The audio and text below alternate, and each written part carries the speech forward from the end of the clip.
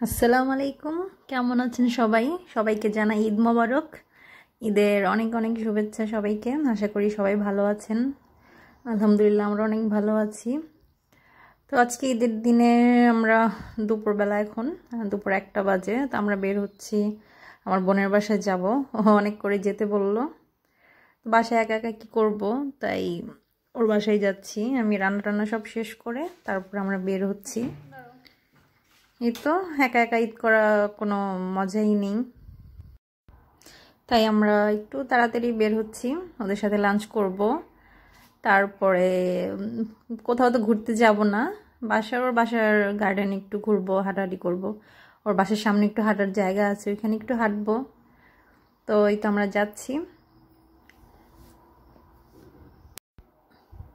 তো চিন্তা করেছিলাম হেঁটেই যাব ওর বাসায়, তো আবার রাস্তায় বের হয়ে একটু সামনে গিয়ে দেখলাম যে বাস চলে আসতেছে, তাই আমরা বাসে উঠেই চলে গিয়েছিলাম। আর বাসে গেলে 5-6 মিনিটের মতো সময় লাগে, আর হেঁটে গেলে আবার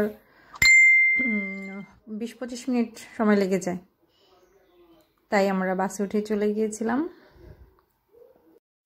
তো আজকের ওয়েদারটাও মোটামুটি ভালো ছিল, মানে গরম ছিল অনেক, এতটা রোদ ছিল না সকাল থেকে দুপুর পর্যন্ত, কিন্তু ভালো গরম ছিল। দুপুরে পরে গিয়ে আবার অনেক রোদ উঠেছিল, তো দোয়া করছিলাম যেন বৃষ্টি না হয়। আল্লাহর রহমতে আর বৃষ্টি হয় নাই। তো এই তো আমরা ওর বাসার সামনেই চলে আসছি। বাস থেকে নেমে একটু হাঁটতে হয়, 2 মিনিট হাঁটতে হয়। এই যে ওর বাসা দেখা যাচ্ছে।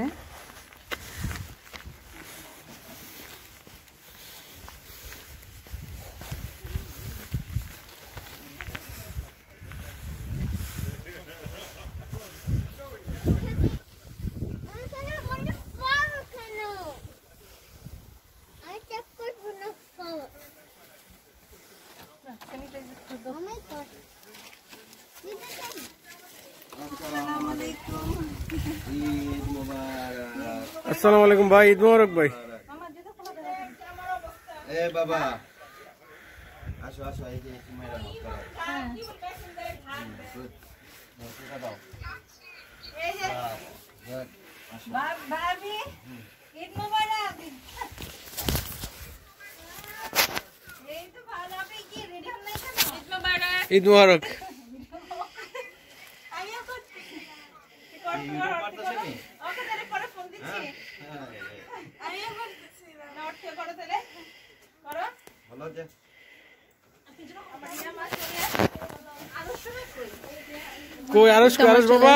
এখন তো ঘরে ঢুকে সাথে সাথে রুমে চলে যাওয়া যায় না।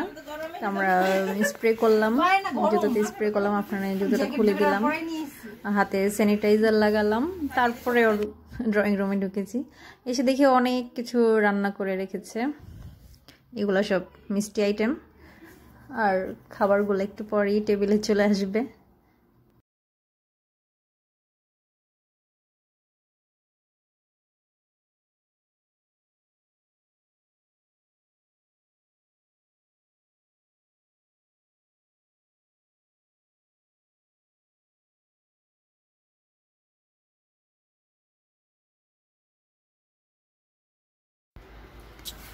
তো আমি এসে এখন ওর কিচেনে আসলাম দেখার জন্য কি কি রান্না করেছে। ওর হাতের রান্না কিন্তু অনেক ভালো হয়, অনেক অনেক মজা হয়।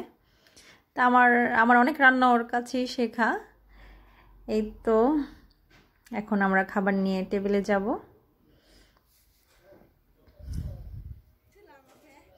তো খাবার চলে আসছে টেবিলে। এখানে রোস্ট আছে, গরুর মাংস, কাবাব, তারপরে জর্দা ছিল, চিকেন কোরমা ছিল, তারপরে পোলাও আর মালাই চপ, তারপর ছিল নবাবী সেমাই, এটা ওর হাতটা অনেক ভালো হয়। আমরা খেতে বসছি। এই তো আমরা এখন খাওয়া দাওয়া করতে বসে গেলাম। তো খাওয়ার শুরু করার আগে একটু ভিডিও করে নিই, কারণ খাওয়ার সময় আমি ভিডিও করতে পারি না, ক্যামেরার সামনে খেতে পারি না, তাই। এই যে দেখেন কতগুলা করে পোলাও দিচ্ছে। ওর বাসা আসলে সবসময় একটু বেশি খাওয়া হয়ে যায়, মানে সারাদিন খাওয়ার মধ্যেই থাকতে হয়, এরকম একটা অবস্থা। মা?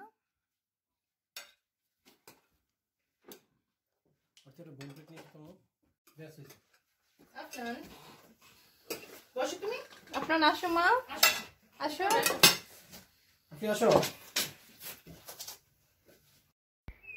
তো আমরা খাওয়া দাওয়া শেষ করলাম। খাওয়া দাওয়ার পরে দেখি আরুষ উঠে গেল ঘুম থেকে, এতক্ষণ ঘুমিয়েছিল। আর ওই বাবাটা কিন্তু অনেক লক্ষ্মী। এখন দুই ভাই মিলে সারাক্ষণ মানে খেলবে, মানে খাওয়ারও খবর নেই আর কোনো কিছুর খবর নেই। এখন ওরা খেলা নিয়ে একদম ব্যস্ত হয়ে যাবে, কারণ দুজনকে অনেক দিন পরে কাছে পেয়েছে। আর আপনার তো অনেক খুশি এই বাসায় এসে, বলতেছে যে আর বাসায় যাবে না, এখানেই থাকবে আজকে। এই যে দুজন খেলছে আর হাসছে। আরুষ কোথায় চলে গেল? আরুষ আসো, আরুষ।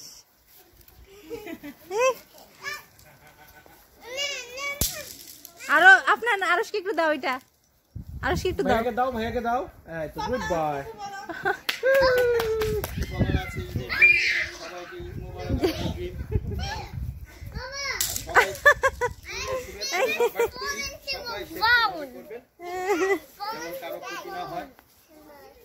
ঠিক আছে, আপনি কিছু বলবেন? কিছু বলবা? ঈদ মোবারক। তুমি কিছু বলবা? ওকে, আমরা এখন বের হয়ে গেলাম, হাঁটাহাঁটি করি। খুব সুন্দর আজকে একটা সানি ডে। সকাল থেকে একটু রেনি ছিল, এখন সুন্দর একটা সানি ডে হয়ে গেছে। আবার ইউকের ওয়েদার, যে কোনো সময় আবার রেনি চলে আসতে পারে।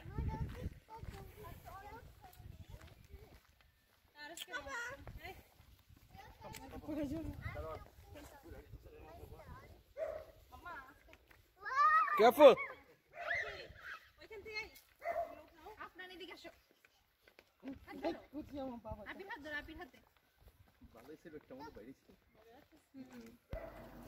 আমরা খাওয়া দাওয়া করে একটু রেস্ট নিয়ে তারপরে ছবি তুলে ওর গার্ডেনে ছবি টবি তুললাম। তো এখন এই যে বাইরে বের হয়েছে, সামনে এক ভাবির বাসা, তো ওনার বাসার সামনে একটু যাব। ওই তো হেঁটে হেঁটে যাচ্ছি। এখানে বাসাগুলো এত সুন্দর যে মানে হাঁটতেও ভালো লাগে। ওর গাড়ি অনেক কম চলে এই রাস্তাটা দিয়ে। তো আমরা এখন ওই ভাবি বাসার দিকেই যাচ্ছি।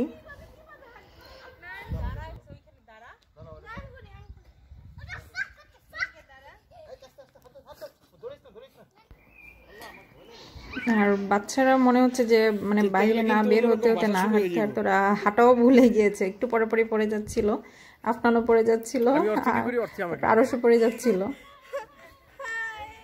ঠিক আছে, অর্থি আমাদের ভিডিও করছে, ছবি তুলছে।